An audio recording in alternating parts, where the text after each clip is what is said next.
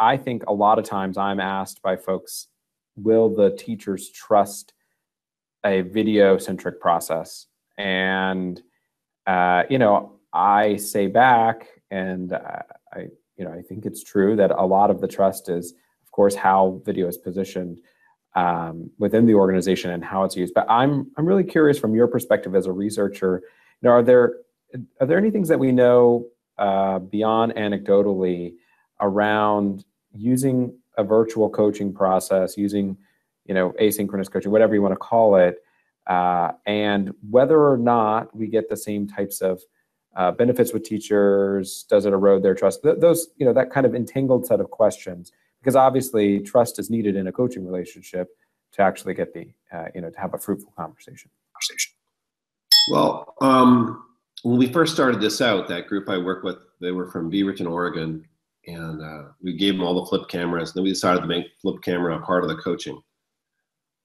They all asked people, and they all agreed to do it. And then I would start to present and share the information around the country, and people always raised their hand and they said, how did you get the teachers to do it? So I went back and asked the coaches, and they said, we just asked, and they said yes.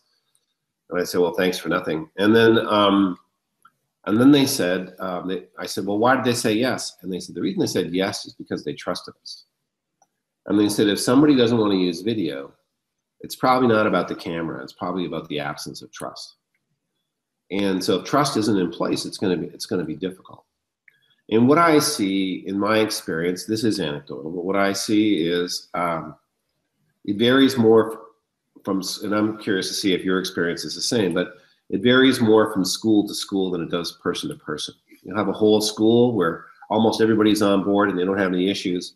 And you'll have another school, well, maybe one or two people will do it, but most people don't want to do it. And the issue there is trust. Do they trust or don't they trust? Do they feel it's trusting?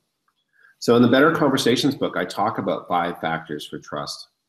So I'll just mention them really quickly. One of them is character. If you want me to trust you, I have to believe you're telling me the truth. And I think that although my focus is on individual conversations, that could be an organizational situation truth. I need to know that what people tell me is the truth. And my belief is the person who's recorded owns the video, and it shouldn't go anywhere else unless they get permission. But if people feel, I don't know where that video is going to go, who's going to see it, what's going to, I mean, their first question always is, who's going to see the video?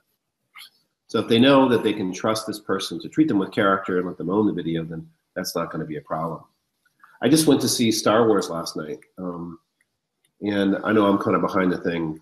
It's like about time to see it, but I had tickets for the opening night, but I missed it. So I went last night, and there's this point where Han Solo says to the young hero, look, you're not telling the truth, and women will always find out when you're not telling the truth.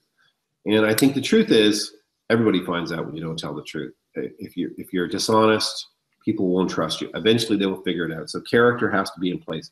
Character individually, but probably character organizationally. And then whoever's using it, if they're competent in what they do, if we know that this person can help me, we're going to increase our trust. So if I have an instructional coach, for example, who understands a good coaching process and has good teaching practices, that's going to be helpful.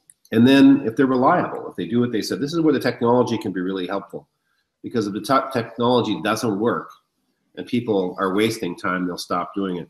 But if the technology delivers and helps people do what they said they're going to do, it's going to make a big difference. And then warmth encourages trust, where people feel this person is warm-hearted towards me. And last thing is that I feel this person is a steward towards me. That is to say, they're benevolent, or another way to put it, as somebody said in my interviews, I just have to know that person's not going to screw me over. So if I know this person has my best interest at heart, they treat me with warmth and kindness, they're competent, reliable, and they have character, I'm going to trust them.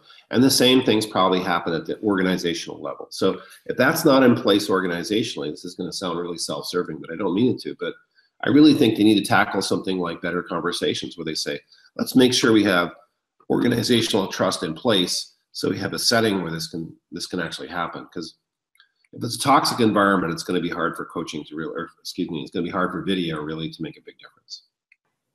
All right, so I wanted to react to that. 2 things that, definitely want to confirm. I mean, I would agree that we see a difference from organization to organization, and generally, the kind of, not attitude, but kind of response that we'll get back from users at various organizations when we ask for feedback. If it's generally all really positive, or you go to other organizations and some of the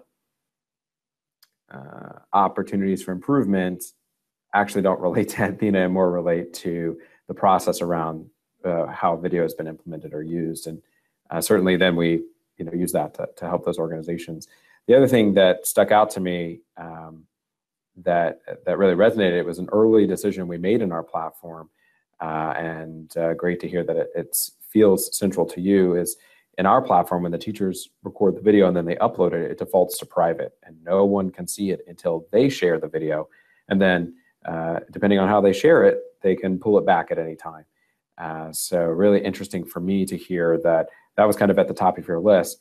And from our perspective, that was in some ways at the top of our list from the designing of the platform a long time ago, back at the beginning.